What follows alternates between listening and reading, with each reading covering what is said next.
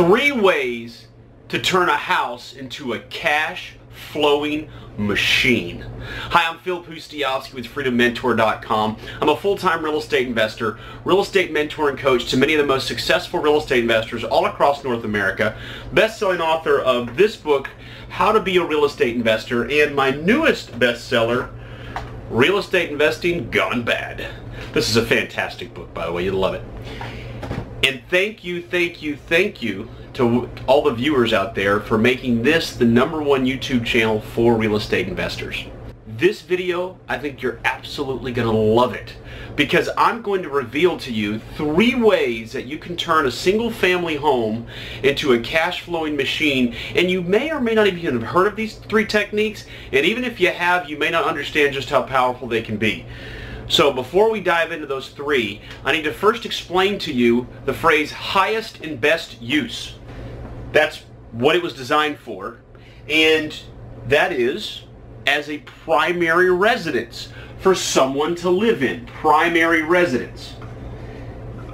Now this is critically important to investing, because if the highest and best use of a single family home is as a primary residence for someone to live in, then that explains what the best ways to typically make money on them are. And so for the most part, and I know it can differ depending on area, and we're going to get into this, but for the most part, a single family home is best monetized or profited from either if you're the builder, you build it from the ground up and then you sell it, or if you're a house flipper, if you wholesale it, if you fix it up and resell it. That's typically the best way to make money on a single family home. And conversely, it's typically a lot more difficult to profit significantly from a single family home if you rent it out, because that's not really its highest and best use. Now, by contrast, a multifamily such as a duplex, a triplex, a quad on up, 5plexes on up, those were designed for renting out. So that is their highest and best use. Now you could live in one side of a duplex or in 1/4 of a quad, but still you're renting out the other units. That's their highest and best use. Single family homes, highest and best use, primary residence. So in this video, as I'm sharing with you these 3 techniques, what these do is these help overcome some of the problems with renting out a single family home. The existing occupant doesn't pay their rent, you're getting no money on that unit, which is a real problem because you still got taxes, you still got insurance, you still got maintenance, you might have management fees, and you also may have a big fat mortgage to pay as well. So the first major issue with renting out a single family home is just the occupancy is just one person, and if they or one family, and so if they move out, you've got a real financial issue on your hands. And it's real easy to have 1 month vacancy removes all of the cash flow for the entire year on a single family home. Very common. So you have to have literally a 0% vacancy a lot of the times to make this thing work, which that's unrealistic. In the real world, renters don't always pay you. I've got a great video on what every landlord should know about property management. You need to check it out if you're ever going to rent property. It's incredibly important to have some of those foundational lessons on the get-go before you get started. Okay, so number 2, the other problem is that, and I'm going to use a commercial real estate term, they have low cap rates. What's a cap rate? All right, this is going to be a simple calculation that is going to be a great way for you to understand how to best assess how well something's going to cash flow as far as investment property is concerned. All right, here's what you do. First, we need to establish what the rental income is minus those expenses that are going to happen no matter what, whether you pay cash or not. So we're going to have, and I'm going to use for this example, I'm going to say we have $1,000. That's the rent amount. Okay, that's what the tenant is paying on their little single family home. Okay, now you got to pay taxes, right? These are property taxes. We're going to say that's $100. If you're in the state of Texas, you're going to say $100 a month. Are you out of your mind, Phil? Triple that, because in Texas it's very expensive for property taxes. Next we have insurance. Let's say the insurance is $50. Okay, maybe it's a whole lot more, but we'll just do this for the calculation, okay? All right, so we've got taxes, we've got insurance, but there's more to a single-family home cost. Let's say, for example, you have a property manager at 10%. I have a whole video on that as well, but we'll just, for the sake of this example, we're going to say $100 for the property manager. But what else? Well, you may have this thing called maintenance, right? And so let's say that there's $100, and that's to save up for all the maintenance issues that may come up. And so once we get down here, what we get to is when you have the $1,000 rental minus these expenses, you come up with $650. Make sense? $650. In the world of commercial real estate, they call that net operating income, NOI. But you know what you can think of it as? This is how much money you get at the end of paying all these expenses when you get your rental money if you own it all cash. How much can you actually spend? What can you go use for your own personal financial benefit? And that's the $650 NOI. Okay? All right, so what do we do next? We multiply the $650 by 12 months, and you get right here $7,800. Okay? So you got $7,800 is what you get each and every year after you paid all your expenses, and that's assuming you don't have a mortgage. Okay? Make sense? So you got your $780. All right, so now in order to determine cap rate, what we're going to do is we're going to take whatever the total price of the property is, and we're going to divide it by that $780. So the typical single-family home that rents out for $1,000, now every part of the world is different, but let's say for this example, and it's very customary, it probably sells for about $150,000. That's probably what the purchase price would be, and unless you got just the steal of a deal. So you take that $150,000, you take this $7,800, and here's what you get. You get this thing called cap rate, and the cap rate on this one is 5.2. 5.2. Okay, that's terrible. That's awful. If you were a real estate investor and you were doing commercial properties, 5.2, depending on your financing, is absolutely horrendous. For the majority of commercial real estate investors, they look for 10 caps or above if they're an individual investor. They're not some institutional investor. Okay, so the cap rate is terrible. Why is it terrible? Because the cost to purchase that single-family home is so much more than what the rental rate is. And why is that the case? What we talked about at the beginning, highest and best use. Single-family homes are not designed to be cash flowing machines. They're typically designed to be a primary residence for somebody. All right, so having said that, now that you understand that single-family homes by and large have two major problems, one is the occupancy, and number two is these very low cap rates because of the relation between what's coming in, this $1,000 a month versus the $150 you'd have to pay. That gives you an understanding that in order for a house to be a cash flowing machine, you're going to have to get creative. So let's get creative. It's very important that we not change anything about the property itself. We want to keep it as a single-family home in the way that it would be for someone to move in and purchase the property as their primary residence. That's critically important because that's one of the beautiful things about single-family homes. They're liquid. There are so many prospective buyers of these kinds of properties that if you ever had to get out real quick and sell immediately, the beautiful thing about a single-family home is you usually can.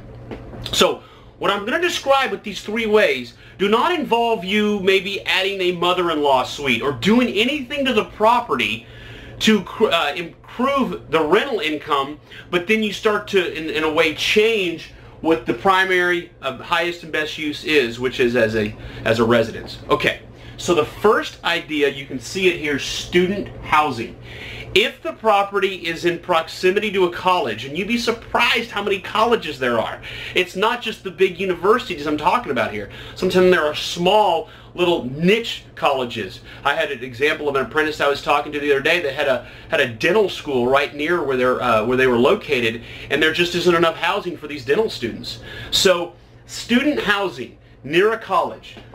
What you have to do in most cases is you may have to put in some furniture, because that can be a big deal for people in college. They don't have the money to go out and buy a bunch of furniture. But you can go to a secondhand store because they're not looking for the greatest furniture in the world. But when you do that, this is the key. You can rent by the room. Now, it is still going to be one lease, but from a pricing standpoint, you can price it by the room. So let's say this is a 4-bedroom. You know, you could rent that for, say, $500, you know, per room, which totals $2,000. Now, right there, if we go back to the previous example, we were at a normal rate of $1,000. Okay, so that was market rate, as if you were going to just rent it the normal way. But now all of a sudden you can get $2,000 because you threw some furniture in there and you marketed directly to a local college. Now, the other problem with the college angle is you do have to time it right, because there usually are certain times of year that those students are looking for their housing, and once they get it locked in, they're locked in for the year. So that's a problem. So timing is an issue. I got a lot of stuff going on here. Timing is an issue. And I'm not worried about them partying. I've had student housing. I don't right now because I'm in Florida. I'm not near a college. But when I was in Nashville, I did. You know, it works out pretty darn well. And here's the greatest part for me as a landlord. You get the parents to co-sign. You know, so when you get parental co-signing, that's when you're in great condition. Because if they don't pay you, you're going to get paid, because the parents have co-signed. So, love student housing. It allows you to crank up the rental rate quite a bit. If you market it correctly to the right people, throw some furniture in there, you may even, it might cost a little bit, you may even offer free internet or free Wi-Fi and cable TV, that sort of thing, so that you're appealing to that audience, but it doesn't cost nearly as much as the extra $1,000 you're going up to. So that's a great way to turn into a cash flow machine, and then they'll pass it down for their friends and friends and friends. It could be the cool off-campus house for the next 25 years. So student housing, wonderful way to turn a house into a cash flowing machine. Number 2 is the vacation rental. I absolutely love this. I have a great video on this about vacation rentals, how to buy them correctly, what to do with them. So you can check that out. Actually, I'll put that here on the screen for you to check out. For this example, what I want to share with you is that most vacation rentals, you're renting by the night. Now, it does depend on the area, and you may have a minimum number of nights, and there may be some laws related to you getting the right licensing for it. So obviously check that out. But by the night, what can end up happening is, especially a 4-bedroom, you can rent out for quite a bit more per night than even a 3 or a 2, because you can get bigger families in there. And this can easily go into a position of $4,000 a month. Very, very easily. I have several vacation rentals. It's amazing the difference between, you know, kind of your normal rental rate of $1,000 that you would get per month the normal way, and then what you do as a vacation rental when you're going by the night. It's incredible. Now, there are a couple of expenses that we need to clarify. Number 1, you've got the expense of furniture. And when you're dealing with the vacation rental, furniture is a little bit more expensive because you're going to have a little bit nicer stuff, and you want to get good reviews and those kind of things. So furniture is going to be a little bit more expensive, maybe $10,000, $20,000 in some cases, depending on where you're at. But if you've got the right furniture in there, you've got the right property, it's super nice, then you're going to just, I mean, if you're booking up at $4,000 a month, you got some money to pay for that kind of stuff. It'll pay itself back quickly. Now, you've also got to pay utilities. And now that could be a big one depending on the house. I mean, utilities can really hit you. And I'm not talking about just gas and water and electricity. I'm also talking about internet and in some cases cable. Although these days, if the internet is good enough, you can do one of those systems whereby the television is coming through the internet. You know, there's some services that do that. Okay, so furniture, utilities, I mean, these are extra expenses, but this thing can throw off so much money. So much money. It's wonderful. And so what ends up happening is earlier in the video, we were talking about cap rates, right? Now, when we were given the original example of $1,000 a month, I think we had a cap rate of like 5.2. But then we showed with the student housing we could take it up to $2,000 a month, and there might be slightly more expenses if you want to throw in internet, but that pretty much doubles your cap rate, if not triples. So your cap rate all of a sudden goes to 10 plus with a student rental. But you get to a vacation rental, Now all of a sudden your cap rate can go to 20 plus. I mean, we're talking huge, huge cap rates. Amazing. Now, I also love about vacation rentals is they're in and they're out. You're not worrying about eviction because they're on vacation. So it's amazing from that perspective as well. You're not dealing with having to get eviction attorneys involved and paying for all that mess. It's fantastic. You've got so much money coming in, you can afford some of the hassles that come along with people coming in and out. I mean, little things will break, those sorts of things, but so what? You got the money to pay for it.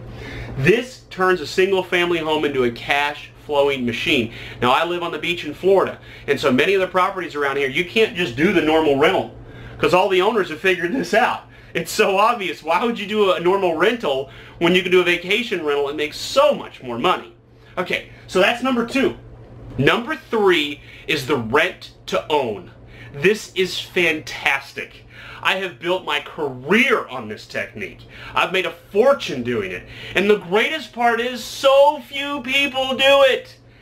It's because they don't know about it. They don't understand it. They're concerned because there's not a lot of people to call and ask for help.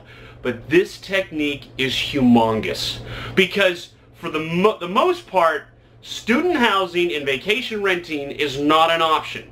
There's not a school nearby and it's not a vacation destination. So what do you do in that case to turn that house into a cash flowing machine? You offer it on a rent to own. Here's how it works. Number 1, you're going to get an upfront, non-refundable option payment. Option payment. What this means is when they first move in, they're getting a lease with you. That's one document, it's the lease. And the second document is an option to purchase the property at a specified price when they move in. And to get that option, they're going to pay you up front. How much is that going to be? That could be anywhere from, on the low end, about $5,000 on up. You can get $10,000 or more. My record is $18,000. So, but anywhere in that range. And yes, you can settle for $2,000 if you want to, but if you're good at marketing, you can find a lot more than that. You wouldn't believe how many people have mattress money. They've got $5,000, especially right now when this video is being shot during tax return season, when they're getting a tax refund. This is a huge time of year for the rent to own. Okay, so when you offer a rent to own, you get this option payment, $5,000, $10,000, fantastic. The next thing is you push all maintenance on the tenants, so there's no more maintenance. They're becoming the owner. So if something goes bad, hey, they're becoming the owner of the house. That's all them. You literally can push every bit of maintenance off on them.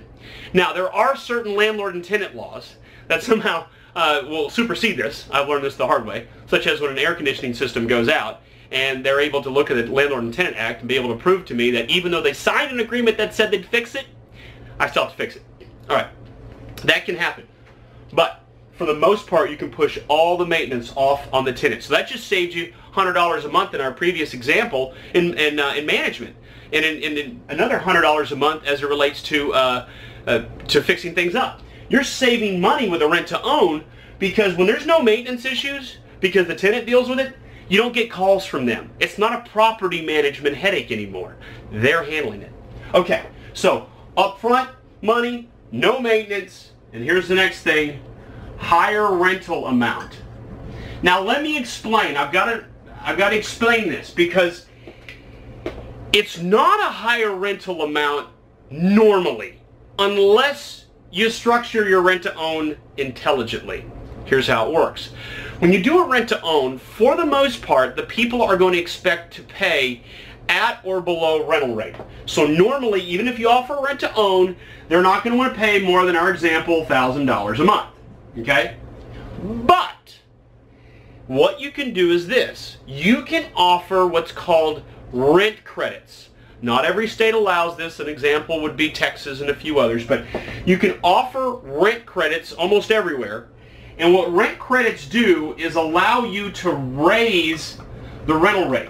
So follow me. If it's normally $1,000 a month, you bump it up to say $1,200 a month.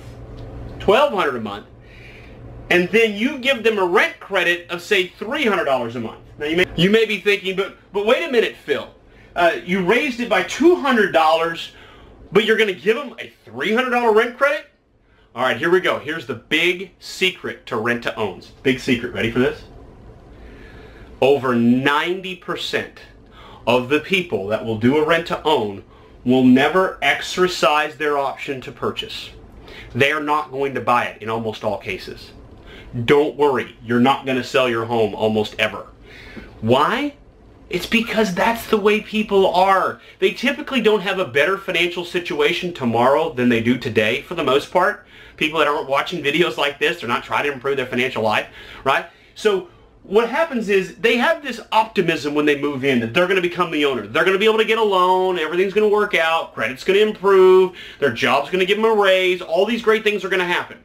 But then a year goes by, and it hasn't happened. In fact, they've had a couple of emergencies come up, and they've got a daughter that's now in jail that they had to bail out, and they had this problem, they had that problem, and these issues occur, and next thing you know, they're in a worse financial position than they were before, despite all the work you may have done to try to help them. You may have tried to help them with credit repair services, you may have gotten in touch with a mortgage broker, you may have done all those things, and they still are unable to do it. That is a fact of facts in this business. So what happens is, your rent-to-own, you would rather gamble on raising the rental rate and giving them a big fat rent credit for doing so, because you know more than they do about the future, because you know that 90% of the time, sometimes more, that what's going to happen here is they're not going to exercise the option, and your extra $200 a month is positive cash flow. So what's happened here is we've gotten rid of maintenance, we've raised cash flow, all of a sudden this cap rate is approaching 10. It's getting close to 10. But then you add this puppy in, that nice down payment, and all of a sudden your cap rate is now maybe 12 to 15. So you see how this becomes a cash flowing machine as well. Slightly different than the other two, but this can apply everywhere.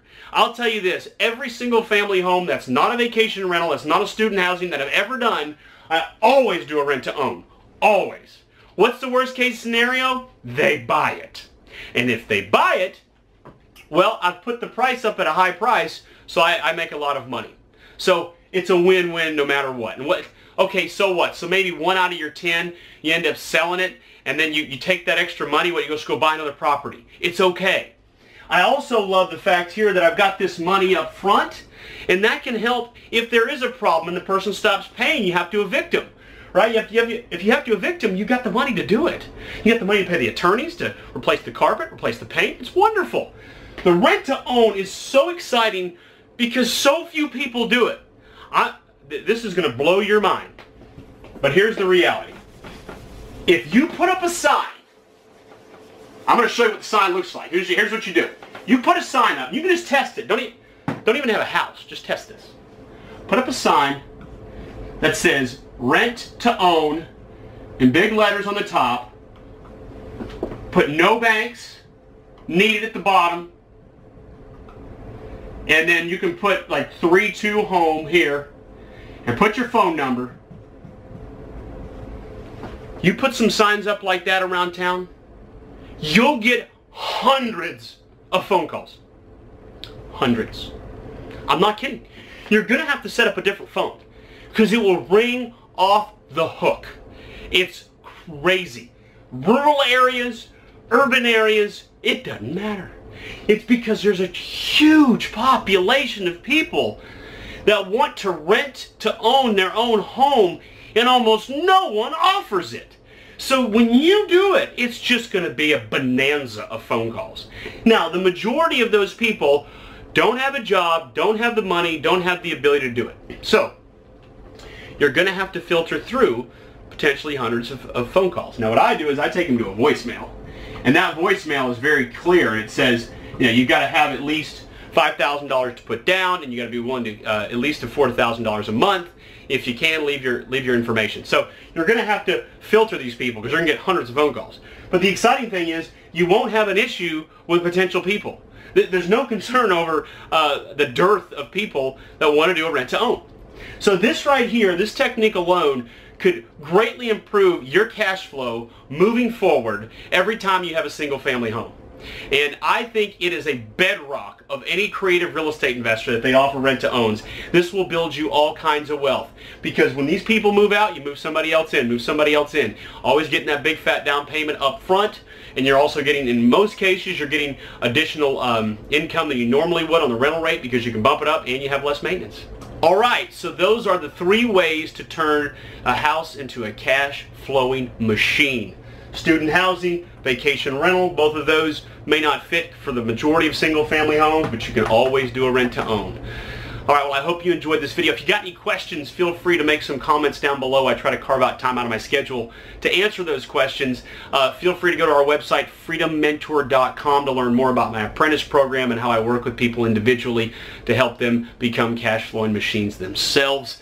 If you haven't already, grab my new book, Real Estate Investing Gone Bad. This is a winner. And please subscribe to this YouTube channel if you haven't already, because I put out some amazing videos, some of which only the subscribers can see. Alright, well thank you so much for watching, and I will see you on the next video.